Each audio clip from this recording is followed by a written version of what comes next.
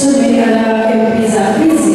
They can't spare time for, they can't get such a time. But thank you so much and the best halfway. Abakulembeze bano kuli ne bammeeya ab'enjawulo bagamba nti enteekateeka empya oba curriculum yeetaaga okunoonyereza nga bakozesa kompyuta n'amasimu ga smartphone naye nga amasomero mangi tegalina masannyalaze na kompyuta abaana bye balina okukozesa. Nakabugo Janet Sali okuva mu kitongole ky'ebyenjigiriza olwakulira ekitongole kino ku disitulikiti eno Kiyingi Kinobe alambuludde curriculum empya nga bw'etambula nga yakuyamba abaana okubeera abayiiya. We are here to learn, we are here to relearn, we are here to go back and tell our parents we are going to be more responsible students and citizens of the country. I want you to be focused. I want you guys that are going to school to learn, not to play. Not to play around with boys, not to play around with things that are not giving you a good future. Are we together? Yes. It's going to be a brilliant girl in the future. It's going to be a doctor.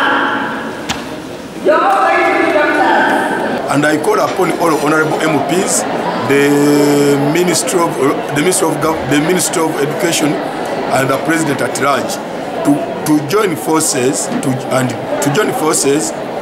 and join the campaign in order to see that all the students, all the dropouts can also enjoy the national break. Omubaka wa disitulikiti y'e Wakiso Betty Ethernarima alambuludde ku nteekateeka eno eyanaffe tusome bwezzeeyambamu abantu disitulikiti eno nga kiwaliriza bangi okudda mu masomero ne basoma abaali bataasoma. Omwaka oguwedde n'obukulembeze bwa disitulikiti. As Wakiso district leadership, we came up with this program of Naffe Tusome campaign.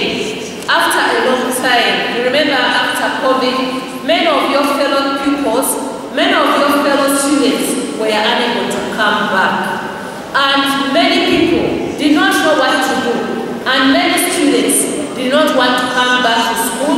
Many parents were not motivated at all to come back or to bring back their pupils or students to school. Now the Naffe Tusome campaign came in.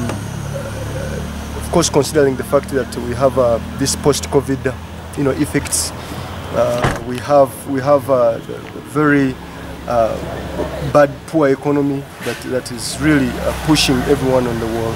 I think it stands out to be important that this young generation is set to face these new challenges.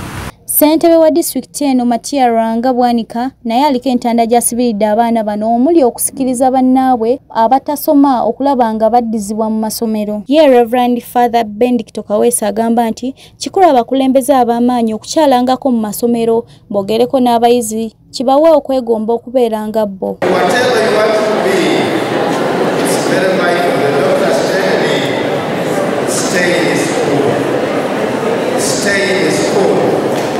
Experiences you've had, especially areas, and also that motivation. Who do you want to be? Who do you want to be?